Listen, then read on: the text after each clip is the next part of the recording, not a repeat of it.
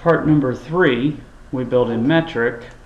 So you notice if I start dimensioning, we have a problem because that's dimensioning in inches, so we need to change that setting to dimension in metric.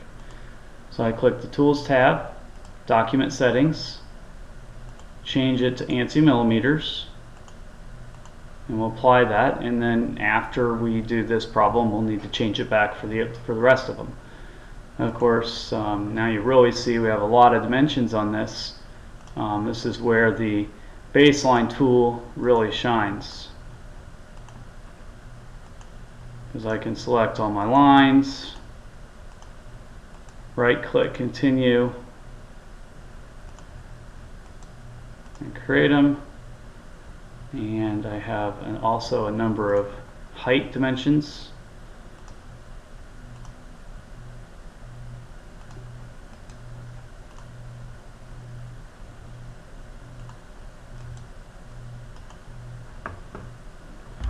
And of course just one depth dimension.